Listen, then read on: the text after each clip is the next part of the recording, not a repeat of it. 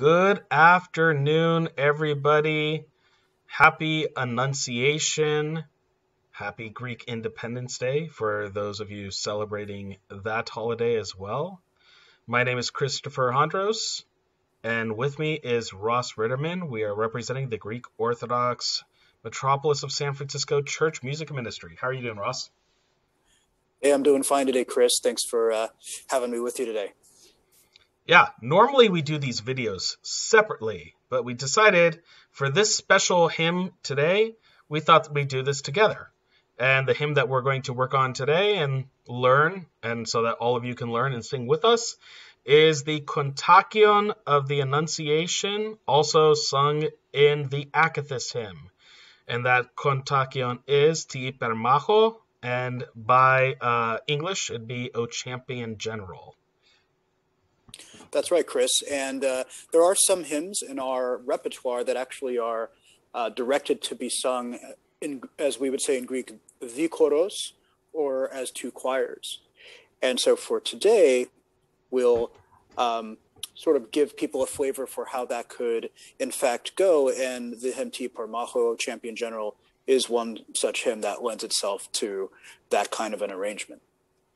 Yeah, if you ever get the opportunity to listen to Ti Permacho live sung by two choirs, a left and right choir, alternating back and forth, or even between clergy and choir, it is something majestic to behold. And we're going to try and mimic that today, so let's see how far we get. First of all, a little bit about the, not just the Kontakion, but also the Akathist hymn. The Akathist hymn itself means without seating. Ideally, in this service, you'd be standing the entire time, and it is written to be stood even throughout all the petitions and stanzas and canons that it goes through. Now, the Kontakion that we sing with the Akathist during Lent is not necessarily one that was added initially to the Akathist, as the Akathist is attributed to Romanos the Melodist. But due to the victory style of Ti Permacho, we think that it was added a little bit later. There's a legend that it was added and the Akathist was first really becoming prominent during the year 626 when the siege of Constantinople had been fended off. And so, as a result, the patriarch at the time celebrated and had a giant Akathist service where potentially they sang this hymn during that time in an all-night vigil. Anything more to add, Ross?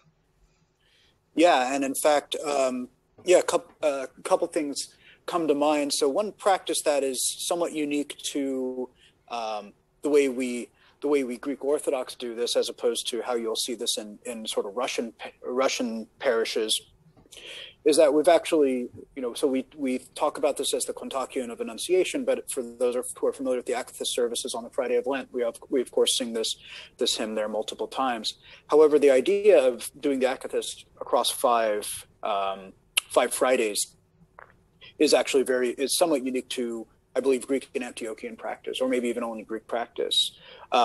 Whereas there's the Saturday of the Akathist, which is actually the day after the fifth Friday, the Saturday after the fifth Friday, and it's on that fifth Friday where we do the entire thing. However, these first 4 Fridays, we break it up into sections.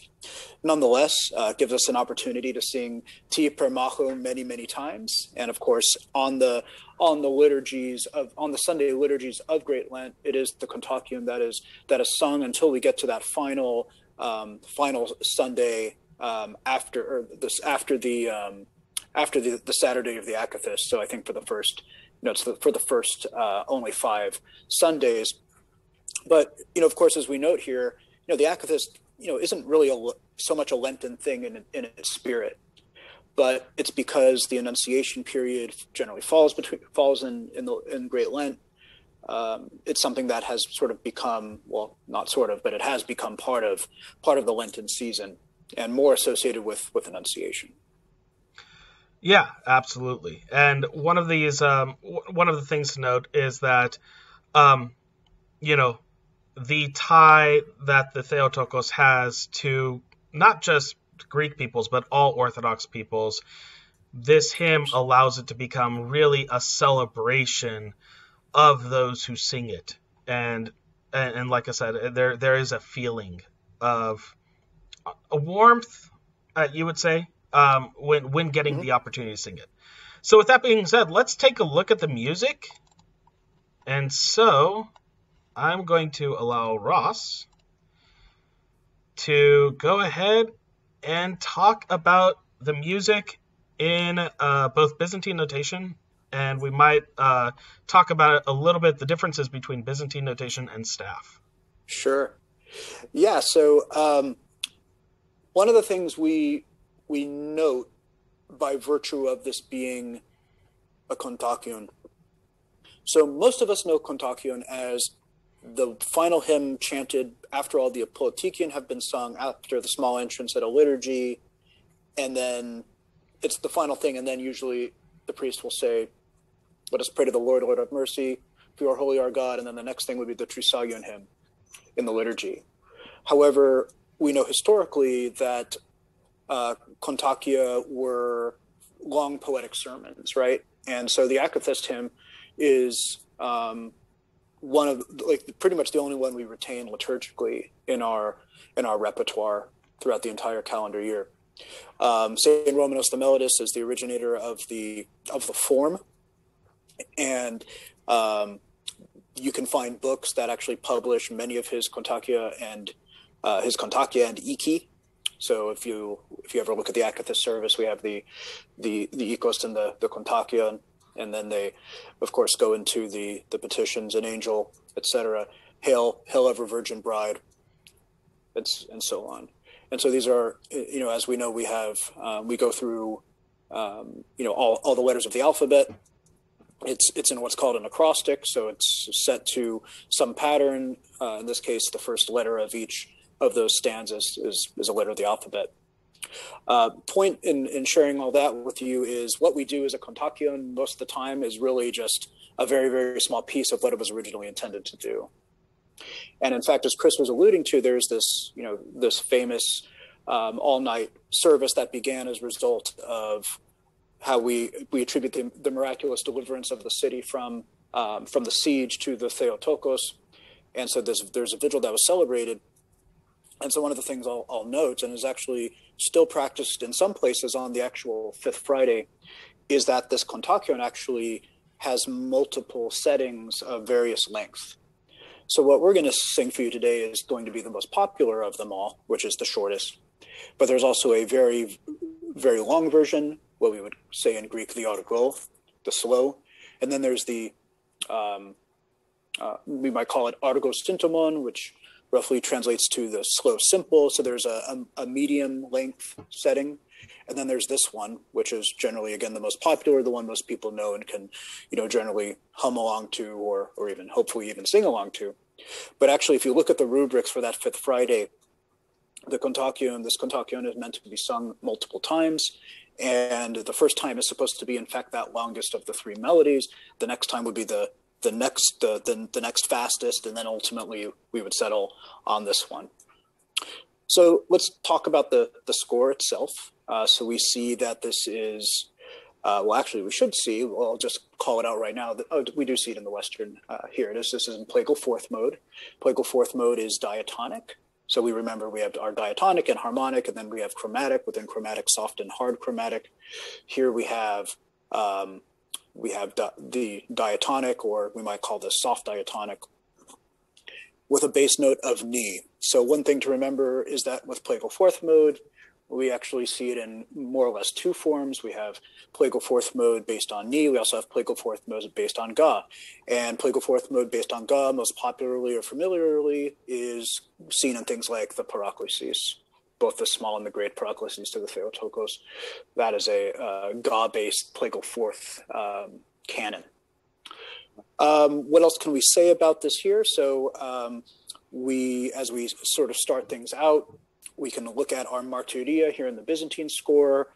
and typically the martyria come after phrases where we have a stop, or usually like a 2-beat note or a 3-beat note, corresponding roughly to where we see rests in the Western score. So we have this, we have a martyria here on pa, so we have a brief pause on the note pa.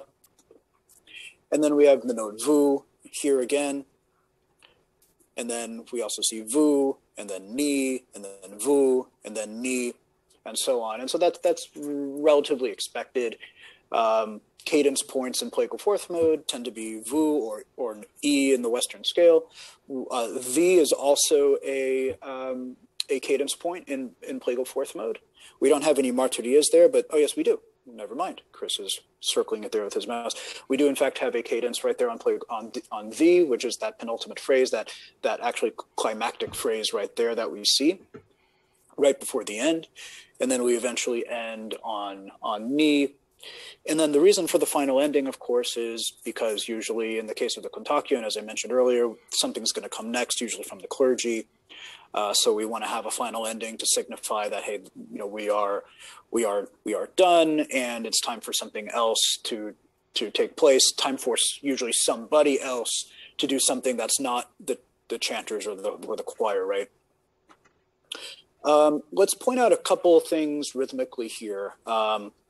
In this line here that starts with being rescued from the terrors of Theotokos.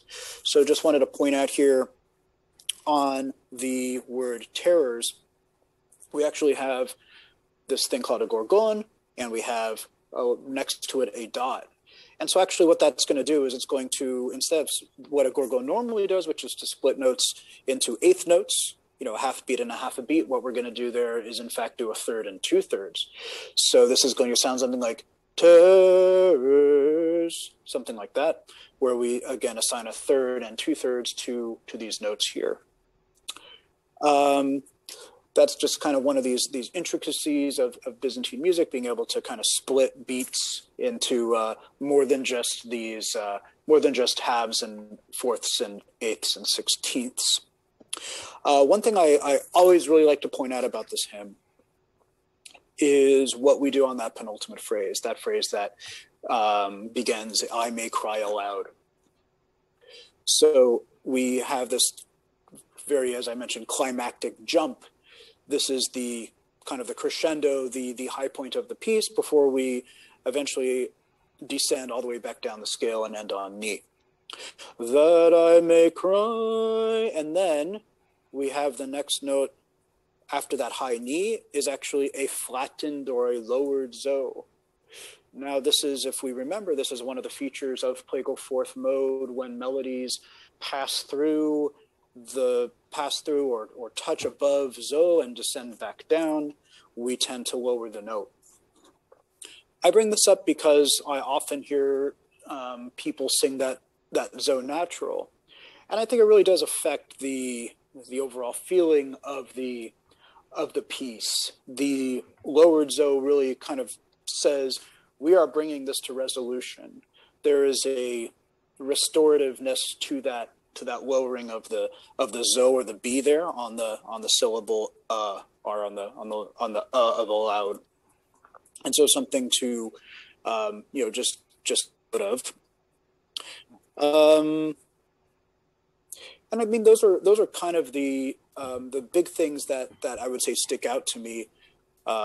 Chris, any things that you'd like to add, or things that you also noticed that I maybe didn't?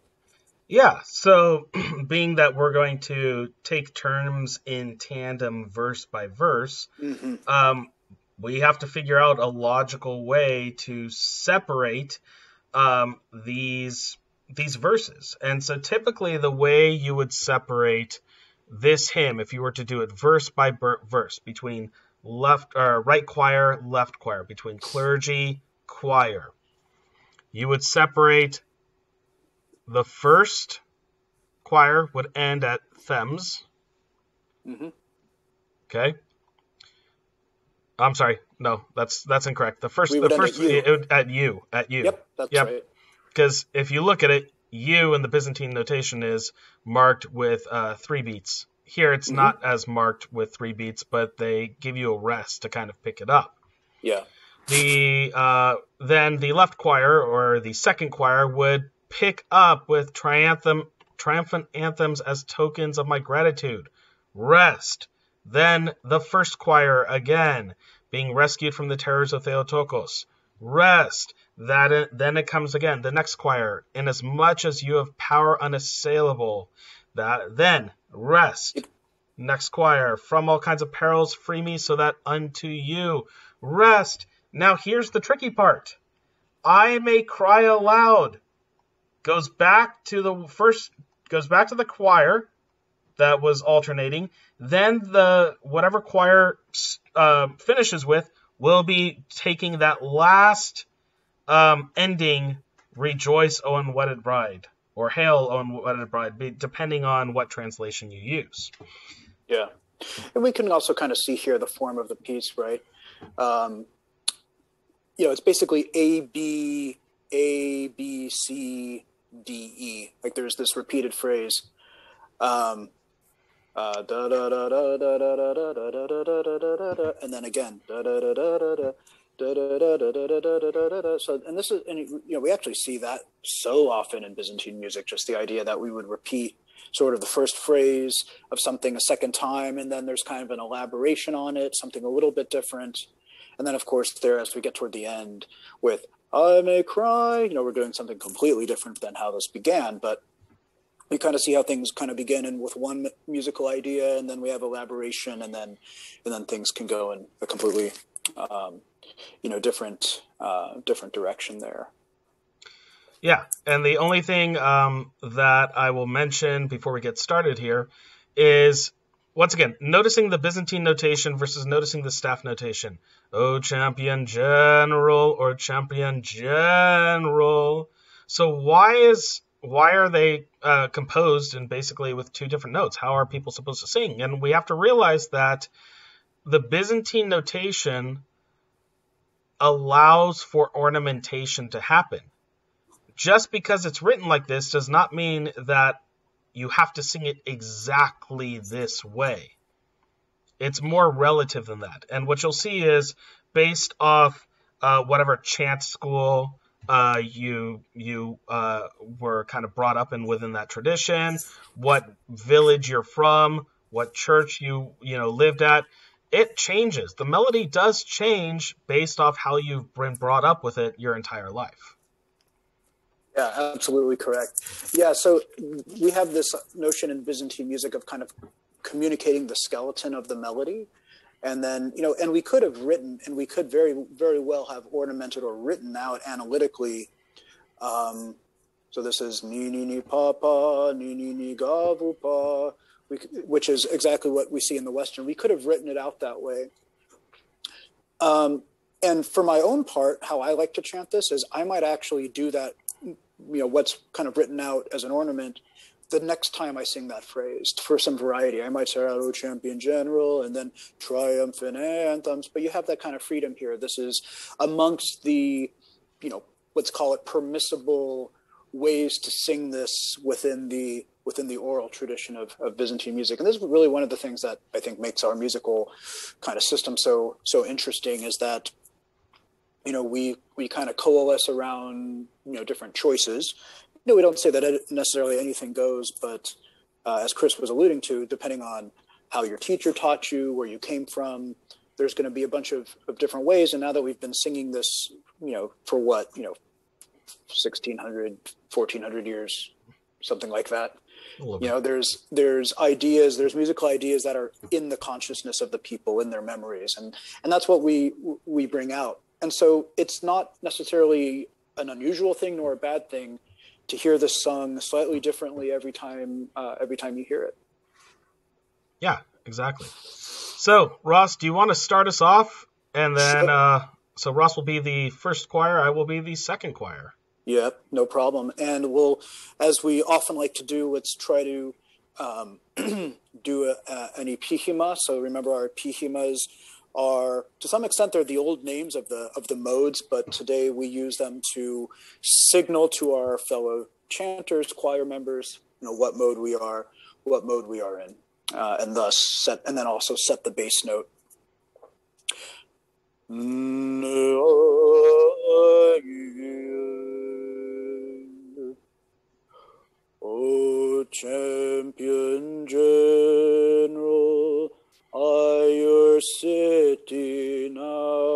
transcribe to you.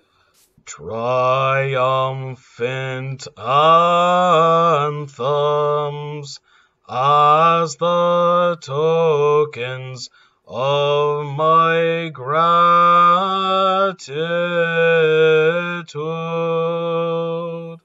Being rescued from the terrors of Theotokos, inasmuch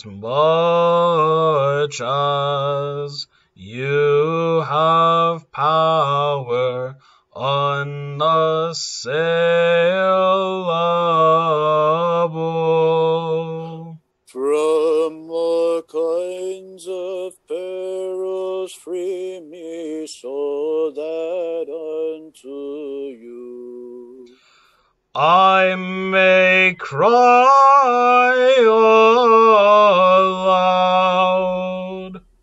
rejoice, O unwedded bride.